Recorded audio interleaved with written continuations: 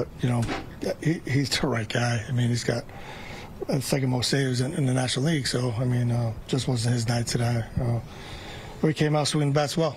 You know, we were one swing away from really putting the game away. And those guys, you know, they're known to just chip away like that and come back. So, you know, we're up 4 runs to get the ball Finnegan. I felt pretty good about it, and just didn't happen tonight. You look at why his location was off. Was it mechanics? Was it just what did you see about? No, just like I said, that, you know, Gurriel put a good at bat, you know, on him. You know, I know what he was trying to do, trying to go down away, just over the plate, and then ball up to Carroll. I think it was a splitter up to Carroll. You know, just trying to get it down.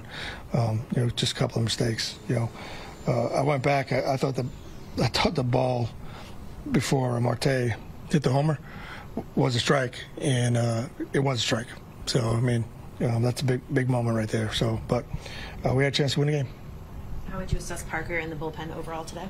Yeah, you know what, Parker threw the ball a lot better today. His direction was a lot better. He gave us five good innings. You know, very efficient. He threw 75 pitches.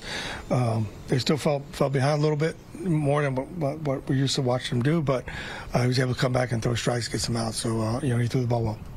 Because the last 2 starts had been short, would that play in the factor of taking him out after 5, or was there a different reason for that? No, yeah, we wanted to get him out after 5 innings, and let somebody else start the inning clean instead of sending him back out there and bring somebody in. What did you make of the offensive start, just getting all those runs early and outs as homer? What did you make of just how the offense played early on? Yeah, the offense came out swinging the bats. I mean, you know, I told them, hey, we got to go play hard today, you know, and they came out swinging the bats, and Alex, you know, jump-started us with the home run there, so that was awesome. And like I said, you know, I thought we swung the bats better today, and we've been swinging the bats pretty good. So we got to come back tomorrow and just, you know, forget about this one and go 1-0 tomorrow.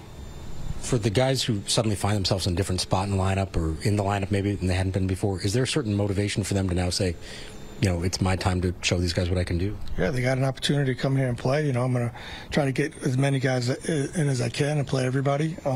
So, you know, these guys, you know, a lot of guys have taken the opportunity, you know, to do some good things. You know, a call comes up today. Harold's playing really well, hitting the ball really well for us.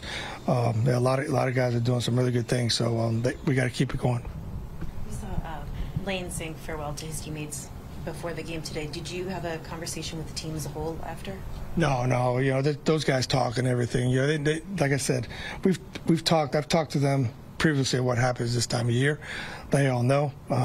As I always say, you know, you're a national until you're not. You know, and that's and I know that, you know, they're going to go out there and play hard, and if they end up going to another team, they're going to play hard for that team too. So I'm proud of the boys today, you know, because you know, it's a big loss for them, and they went out there and they gave everything they had. Just like I said, you know, it just didn't happen today.